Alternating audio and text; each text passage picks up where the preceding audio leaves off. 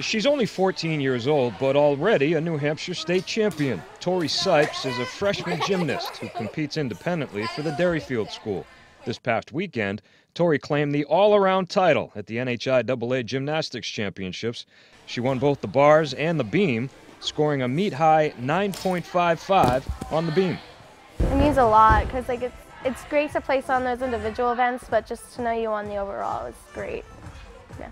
To see how consistent you are on all the events, so you were able to pull together a good enough score.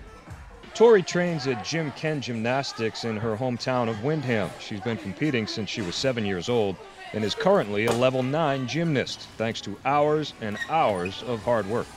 I don't live very close to Derryfield, so it's like a 30-minute drive home, and when I get home, I immediately start getting ready for gym, and I don't get home from gym until 9, and that's when I do homework and stuff. So yeah, it's a lot. It's really hard with schoolwork, homework, and all that. After 4 hours a night at the gym, Tori's still able to maintain about a 3.6 GPA, and she plays field hockey, and she wouldn't have it any other way. I wouldn't want to do anything else in my free time.